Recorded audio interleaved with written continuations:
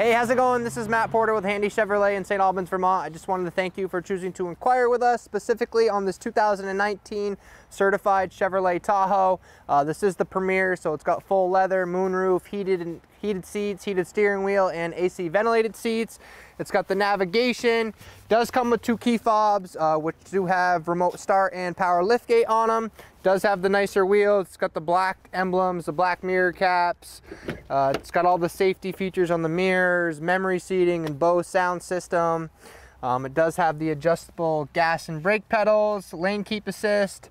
It does have the heads-up display, power seats with lumbar, both driver and passenger. Take a look at the second row real quick. Captain's chairs in the second row, which are heated as well. Those all-weather floor mats are in the front, the second row, and in the rear. Just the click of a button. Does have the tow package as well. It's got the safety sensors on the front and rear bumper too. And the third row, it's all done by remote. So you can open them, shut it right from these right here. But good amount of room with the third row down. Does cut off a little bit when you do have the third row up. It's a little storage spot right there.